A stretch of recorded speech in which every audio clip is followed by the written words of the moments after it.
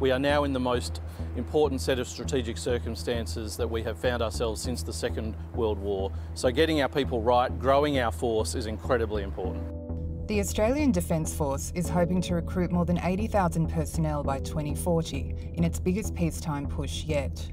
Defence Personnel Minister Matt Keogh has confirmed the ADF is under pressure and must grow to meet future national security demands.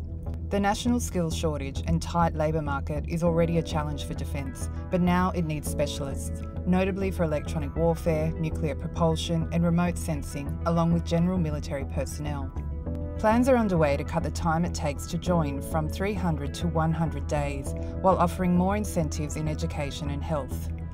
The move to boost ranks and fill new national security capabilities are being set out by the Defence Strategic Review, due to be handed to the government in February.